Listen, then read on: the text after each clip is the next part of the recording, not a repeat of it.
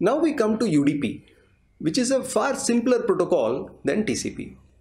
So UDP is basically called a transaction oriented protocol, or it's for simple queries and responses. Okay. It is suitable for applications which can tolerate some loss. What do we mean by applications which can tolerate some loss? Essentially, application, let's say you're watching a video, okay, and certain parts of the video are not very easy to see. Occasionally it happens. So applications like that are often built on top of UDP.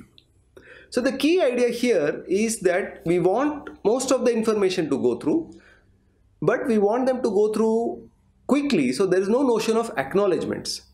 And the receiver actually constructs the image or the packet based on whatever information is available. UDP is used for several applications. The DNS, for example, is one of them, or the network time protocol is another of them.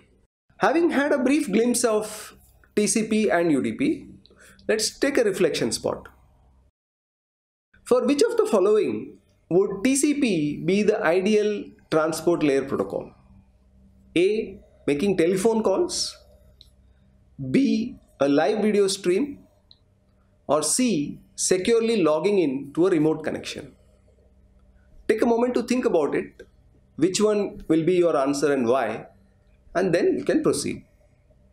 So if you think about it, we'll see that A and B, which is basically the telephony and the video streaming application, are tolerant to delays. Okay, and the connection oriented nature of TCP is really not required, because then there would be some additional delays that were introduced because of the retransmission.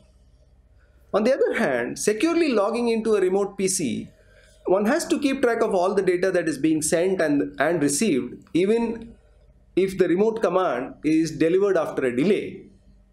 Hence, securely logging into any remote server is based on TCP, while video streaming and telephony type of calls are based on UDP. Actually, there are other protocols which are also built on top of UDP, such as the real-time streaming protocol and so on, which make other services available to such streaming applications. But that's for another course. Having heard all these terms, TCP, UDP, RTSP and so on, several other such protocols, some of you may be wondering, where does one find more information about such protocols?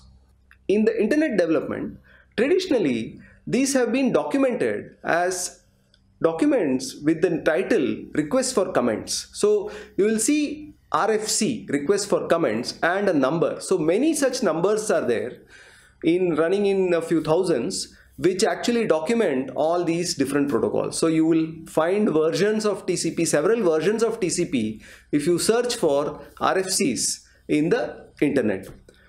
TCP, for example, is evolving in the current generations along with technologies like mobile devices. Since it uses only one path for communication, if you have a phone which has both a Wi-Fi and a cellular data connection, TCP typically uses only one of them.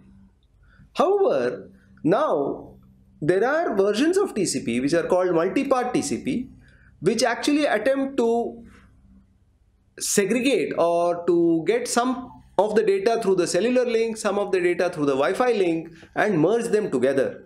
So this is called mTCP, and you can read the following resource about it and then answer the question.